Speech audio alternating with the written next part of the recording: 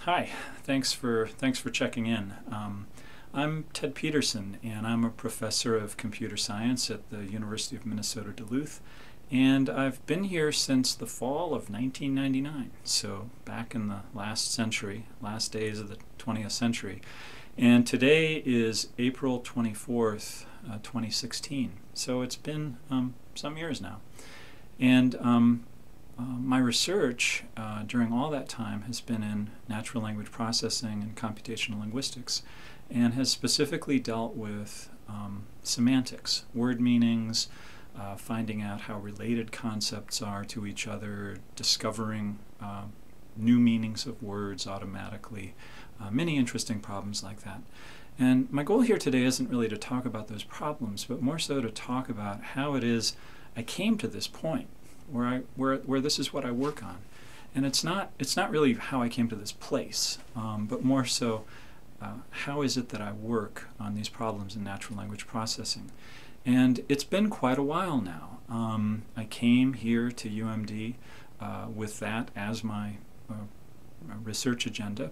And as a PhD student at Southern Methodist University, it was pretty consistently what I was focusing on. I started working in more kind of AI-based approaches with John Sullins, and then worked a little bit in logic programming and NLP with Wei-Dong Chen, and then worked then for the rest of my time with Rebecca Bruce and focusing on statistical methods of natural language processing, and in particular probabilistic methods of discovering word senses. And so that was a pretty consistent focus, at least in terms of the general problem I was interested in. And so clearly by that time, by the time I was a PhD student, I had that as an idea. And so if we go back one more step to when I was a master's student at the University of Arkansas, that's where I do distinctly remember identifying NLP as a problem. And in particular, what kind of fascinated me at that point was the problem of machine translation. That is, how do you take input in one language and automatically translate it into another? And that is the problem that I think natural language processing, anyone who works in natural language processing loves that problem. I mean, it's the holy grail, if you will, of natural language processing. And I think it's pretty common for people to get into natural language processing given some kind of interest in translation or some kind of goal of translation. What we quickly learn is that translation is a hugely complicated problem. And so one master's student at the University of Arkansas in the early 1990s, working on an IBM PC, it has a limited opportunity to develop a full solution to machine translation. But at that time, I had identified translation as the problem I wanted to do my master's project on. And so I worked on really essentially a program that would translate from Spanish to English, and focused on stock market reports, actually. And it was very crude and simple, but it was also a kind of genuine sort of experience and project. It was something I was quite interested in and really wanted to work on at that time. And what really appealed to me during that period was the realization that many of the ideas that we learn about in compiler theory and formal languages, that is having to do with parsing and finding the structure of either formal languages or programming languages, can be applied with some success to human language. And so that's kind of what I did. You know, I wrote programs that would create parse trees from one language and then convert those trees into the other language by moving things around to reflect certain differences in word and structure ordering between the languages. And there was a whole lot of kind of special case exploitation on my part. But it was a fun and satisfying problem, and taught me at least that translation is a very big problem, and one must narrow one's focus to make any success, or to have any success with that. What was amusing about that was that I was taking a compiler's class, and I had this sort of flash of inspiration that these ideas that we're using to parse and generate programming languages, what if we did that with human languages? And I thought this was my idea. I thought I came up with that this was like my Nobel Prize. Unfortunately, or maybe, whether it's unfortunate or not, I don't know. But I went to the University of Arkansas library, and I was kind of combing through the computer science collection, maybe 2 shelves of it or so, and came upon a book about machine translation that more or less described the idea that I had pretty exactly. And I could see that it was from years ago. And I could see that, in fact, people had been working on machine translation since really the earliest days of computing. It was really one of the first problems that computers were used to tackle, which is kind of staggering to think about, given the primitive nature of the hardware available at that time. But indeed, that's the case. It was an important problem. People wanted to solve it. They've always wanted to solve it. And I was no exception. And so when I think about that, I see that moment, in compiler class, and then going to the library, finding the machine translation book. And that's clearly a moment that was important. But it doesn't answer the question of why was I thinking about that? And why was that even something I was thinking about? Computer science is a big field. There are lots of things you can be thinking about, and I was taking all different kinds of classes. Classes in programming languages and compilers and operating systems, and I don't even think I took a class in AI, certainly not NLP. And so there wasn't really any direction there that led me to this particular area, but there was something that I had absorbed in my life, apparently, before that time, that led me to that sort of sequence of events. And so I've been thinking about that lately, and I've been when I've thought about how I got to this point, the story often really just begins at that moment as a master's student at the University of Arkansas. But the truth is that leaves unanswered. Why did that happen then? And so I've spent some time thinking more about that, and I think it was really a few different things before that. And a lot of it had to do with studying language and studying foreign language.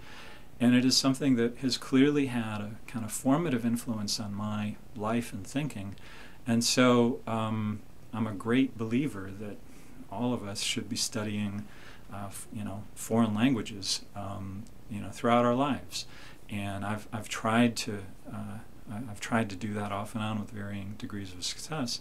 But that process really began for me in high school. I lived in Columbus, Ohio, which at the time was maybe still very monolingual sort of community. So there was no necessity really to learn another language, but high school required it. Right? We were that was back in the times of the Cold War and probably the Reagan administration, and also when high schools still required foreign language. I'm not sure that they still do or not. But in any case, it was a good thing. And my high school gave us a choice, I recall, of, I think, 4 languages. And there were the big 3, which would be French, Spanish, and German, kind of traditional offering. And the 4th was Russian, which today may seem a little esoteric, but it's important to remember that this was the time of the Cold War, and there was no sign of it ending. And so as a high school student, I was knowing that I had to study a foreign language, and I actually thought a lot about studying Russian because I was kind of maybe a pessimistic young man, and I thought perhaps the Russians or the Soviet Union would maybe come out on top, and I'd I'd have some advantage over my fellow subjects, or if I could speak the language of our overlords.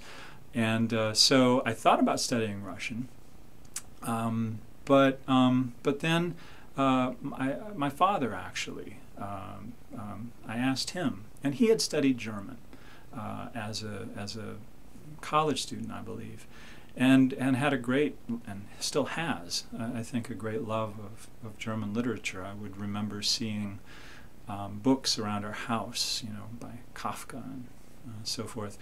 And I think that created some impression on me, and I think he also had mentioned, well, this is, German has kind of historically been the language of science, and I was interested in science. I knew that much at least. And so German kind of made sense. Now, German was not among the more popular languages. The French and Spanish were fabulously popular, and they were taught by kind of very sort of dynamic, almost sort of stereotypical French-Spanish high school teachers with lots of flair and panache and so forth. Whereas Russian and German were taught by a very dear man, quite a bit older than the other language teachers, rather somber, which, he was teaching German and Russian to 15-year-olds, so if anything's going to make you somber, that's probably it. And so there were about 4 or 5 students in my German class, whereas in the French, Spanish classes there'd be 25 or 30. And we would sit in a little circle, and our German teacher would kind of gaze upon us. He was a tall man, had difficulty fitting into the little student desk, and was kind of lanky and was never quite properly shaven, and he would, just thinking about him makes me want to kind of curl up and go to sleep or something. But he worked really hard, and he wanted us to both speak and understand the grammar of German. And so we would have these sort of conversation sessions where we would repeat what he would say. And I remember very little of that because it was embarrassing.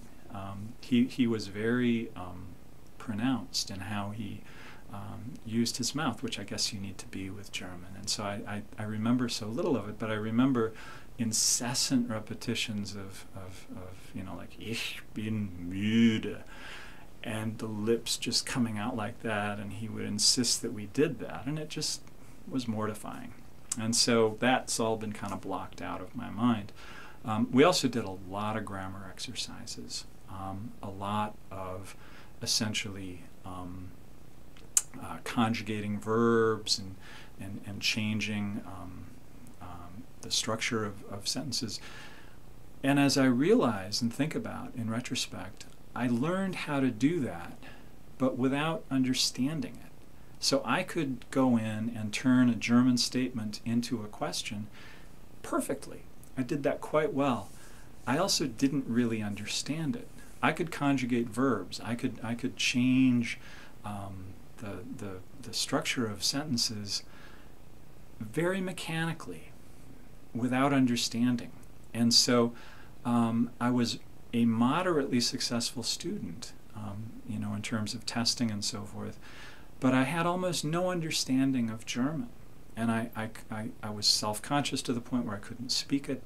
And then I had performed the learning of the grammar and so forth in this very rote fashion that in the end, after 2 years, I realized, my goodness, this doesn't make any sense.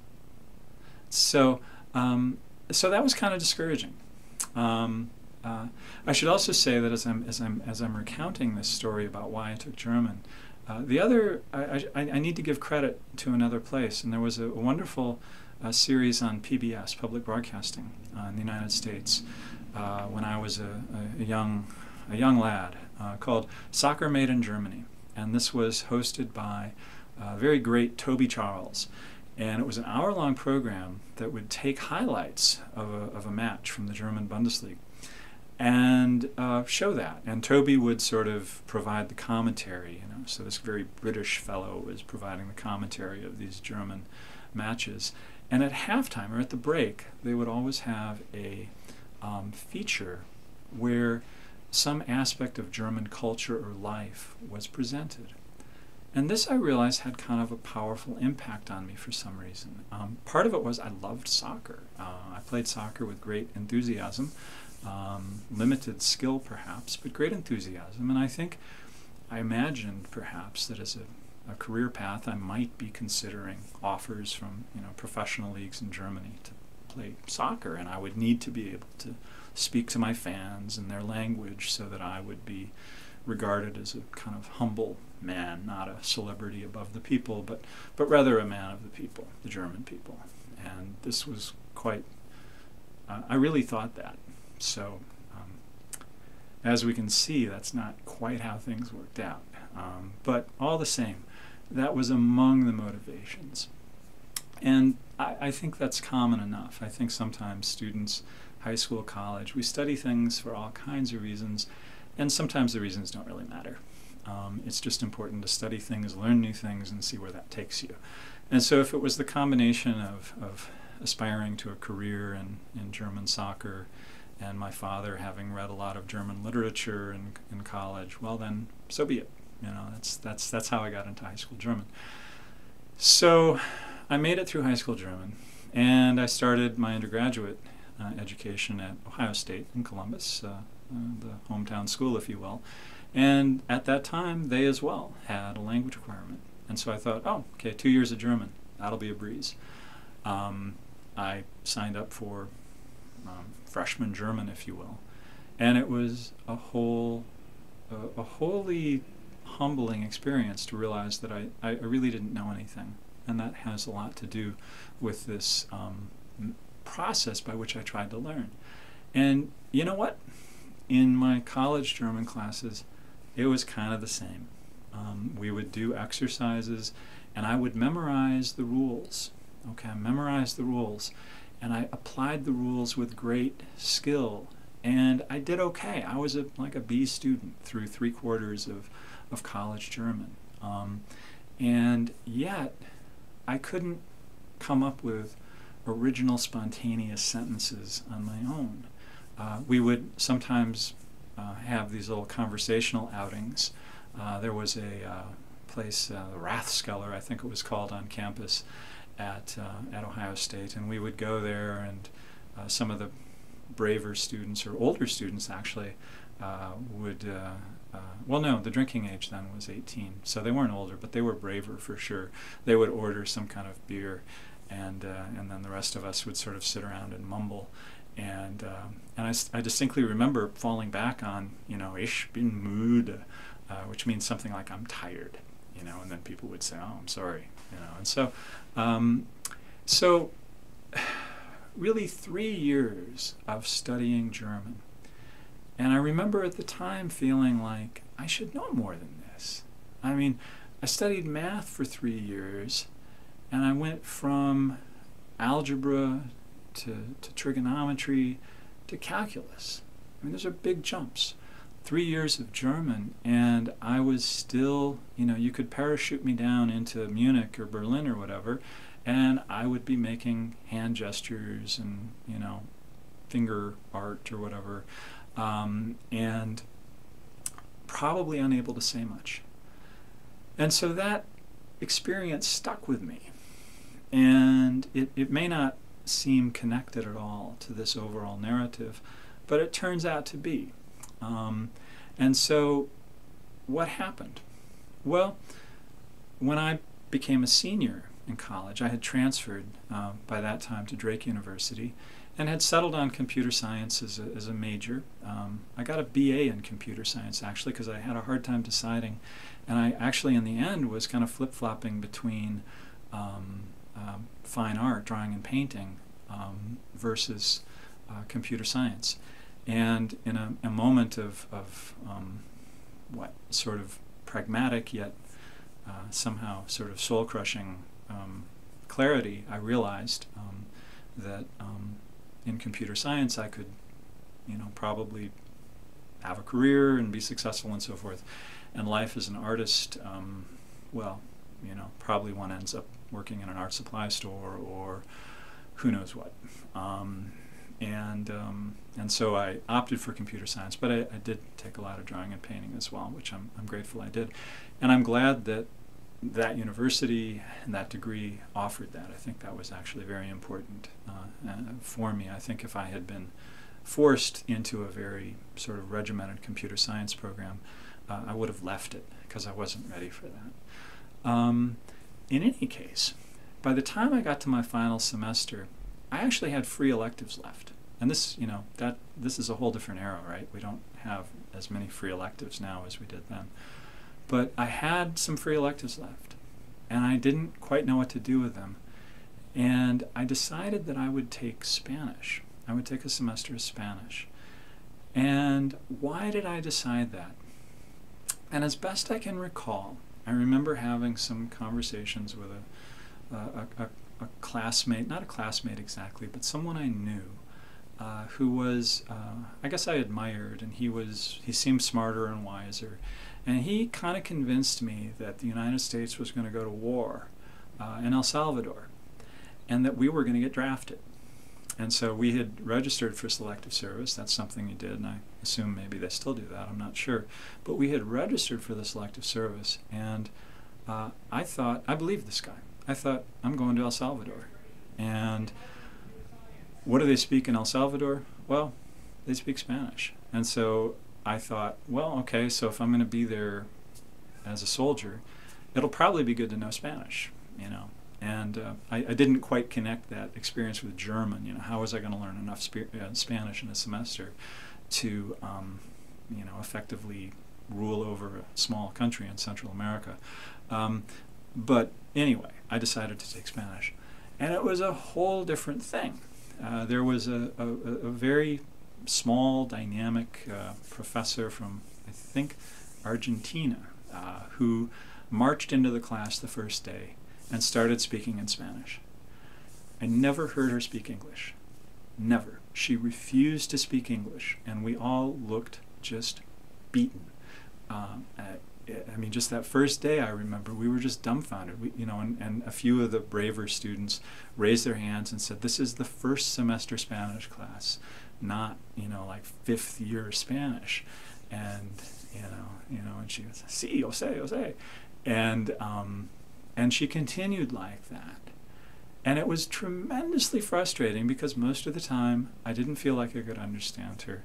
And she would put us in these situations where we had to talk. We had to give a command to get someone to give us a pencil, for example. And it was traumatic. It took so long to get a pencil, and we weren't allowed to do hand motions or whatever, or certainly not English. And it was just a constant headache. And yet I went because I wanted to graduate. I needed that free elective. I cursed myself at times for signing up for Spanish. What was I thinking? If I'm going to go to war, that's the last of my worries. And I finished that class and I felt relieved, actually, and graduated, and really felt like, boy, this is another unsuccessful venture in language. But then, upon graduation, I had a job at Shell Oil in Houston, Texas, and I was an assembly language programmer, and I was not just an assembly language programmer. I was an IBM 370XA assembly language programmer. So if that means anything to you, then I'm probably one of the youngest people still alive who can actually say that they were paid to write assembly language code for the 370XA. In any case, Houston, then as now, was not a monolingual community like Columbus or Des Moines, which is where Drake University is. Houston was dynamic, multilingual, multicultural, very different, very exciting. And you heard Spanish. You heard a lot of Spanish on the radio, on the street, in the stores. And as I was there, oddly enough, I realized I understand some of this. And it was a feeling, it was an enormously shocking feeling to suddenly realize I'm understanding what people are saying in another language. Now, I'm not understanding everything, and I'm maybe only understanding a little bit, but being able to understand a little bit of spontaneous conversation in a store or a restaurant was startling to me. And I thought, how did that happen? And I looked for all kinds of explanations. Maybe it was like because I was older when I was studying Spanish, or maybe I was misremembering how bad my German was. Maybe I could understand German like that and things like that. And it took me quite a while to realize that it was the approach that was taken that made it possible for me to understand, actually. And so instead of this very strict rule-based method that I had for German, I had a much more sort of immersive, empirical experience with Spanish. And now, if you know much about natural language processing or NLP, you know kind of the story that I'm painting here. We have now in AI and natural language processing many different methods, and there are some broad categorizations we can make. And certainly rule-based methods and traditional methods of artificial intelligence are one class of problems or class of solutions and methods, but they have generally been found not to scale very well. And so most of what is done today are much more empirical, data-driven approaches. And so, if you will, my Spanish experience was empirical, data-driven. The German experience was rule-based and very methodical. And for me, at least, the empirical approach worked. And so I began to take Spanish at Houston Community College, something I can't imagine. I couldn't have imagined that. But I started taking Spanish at Houston Community College. And those classes were similar to what I took German classes, although not as much, because the students were typically, these were night classes, they were older students. They were often students who had grown up in Spanish-speaking families. They may have been, sort of the first generation of a family to be born in the United States. So their parents, grandparents may have been fluent Spanish speakers. They may have been sort of in between, and they felt insecure about the language and so wanted to study it more formally. In fact, they spoke really good Spanish, but so it was a different kind of class. And I found again that by doing this kind of data-driven approach to Spanish, it was more satisfying and it allowed me to learn. And so I began to listen to Spanish language radio. I began to attempt to read Spanish language newspapers, books. That is something that is still, I'm not tremendously good at reading, but speaking, isn't so bad. This all took place during the time that I was working in Houston and not really thinking much about graduate school or research or anything like that.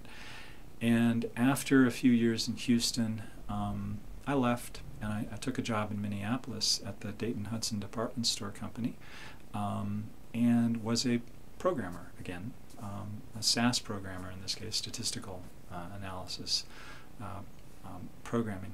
And Minneapolis then, at least, was not quite the multicultural hub that it is now.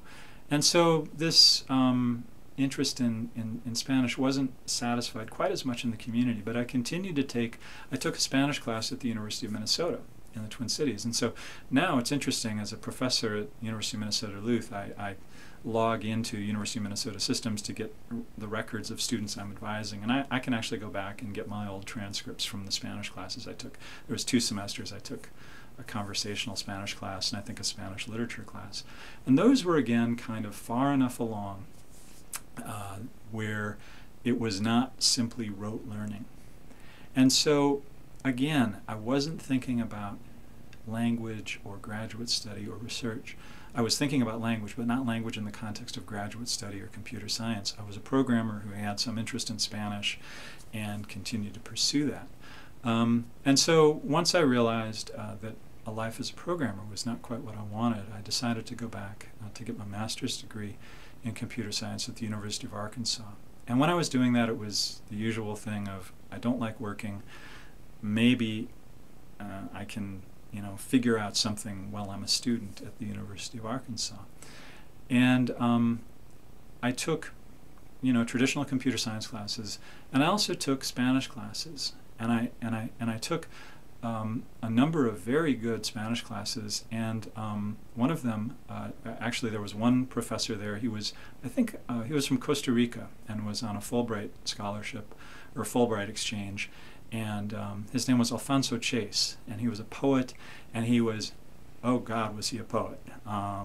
He would come in and be kind of raging away, as one imagined poets do. And I don't think he knew how to speak English. And so I was back to that Spanish class in my undergraduate years where the teacher refused to speak Spanish. In this case, he really didn't know English. And so he could speak a little bit of English, but it wasn't an act. And so the class was conducted entirely in Spanish. And it was remarkable because I realized I'm kind of getting this. I'm kind of understanding that. And so that planted in my mind this question of, how is it I'm doing this?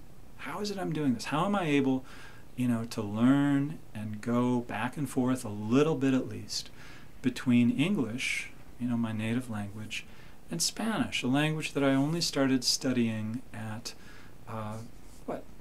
probably when I was about 20 or 21. And why am I able to do that? And why didn't that happen with German? And this created some, kind of questions that I was thinking about while I was taking the Spanish class. And I'm quite certain that it was that set of questions and that dynamic that set the stage for my realization in my compiler class that if we can parse and generate programming languages, we can achieve the same with human language. We can do the same, parse English, generate Spanish with human languages. I'm convinced that had something to do with it. Now, the fact that the compiler class was very much oriented towards rules. We would specify the grammars of our languages and context-free grammars, which are very well defined and so forth. I'm convinced that that's what led my my master's project work to be a very rule-based approach. So ironically enough, despite this realization that this kind of empirical, immersive approach to language learning worked better, I used a rule-based approach in my master's project. Now, the fact is that at the time I was doing this, pretty much everything was rule-based anyway. This was 1991, 1992. So the empirical revolution was only just beginning in natural language processing. We can look back to, there was work going on for sure at IBM and so forth with statistical machine translation, but still a lot of the tradition was rule-based, and so I was kind of following along with that. And I didn't quite make the connection between empirical and statistical methods in my own experience until I was a PhD student. And I found myself working on trying to get language to fit within logic programming, which doesn't work. Just don't do that. And when I began to pursue some of the empirical methods, where we look at the frequency at which things occur and try and build things up based on observing what properties of language tend to occur together, that worked a lot better, and that made a lot more sense to me. And in the end, when I had the opportunity to do that kind of work with Rebecca Bruce, it was very satisfying, and it was satisfying to the point where it sort of set that agenda in my mind for in a pretty clear way. And so wow, there. So the summarizing statement is, I think if I had not studied German and Spanish, I might not be here before you talking about these particular things. I'm convinced that had a large role in what I did with the knowledge that I gained in my compiler class.